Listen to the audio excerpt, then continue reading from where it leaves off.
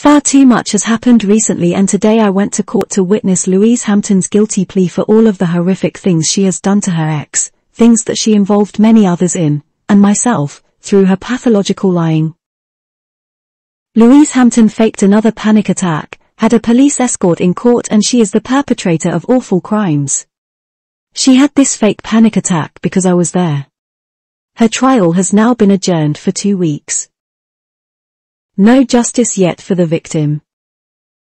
It is confirmed by the CPS that Louise is a witness against me in a case I don't yet know about.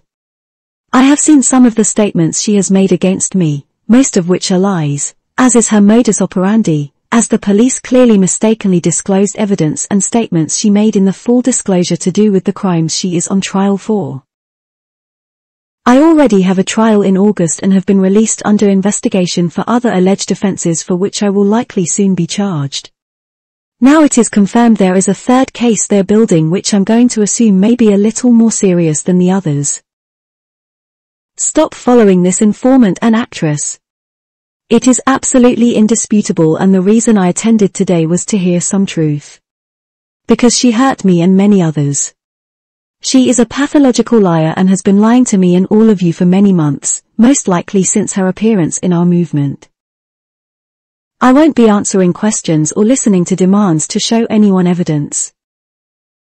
I have absolutely had enough of liars and cheats, fame seekers and scammers, so I won't be active for a short period and my chat will remain closed. Thank you all for your continued support, and I won't be gone for long.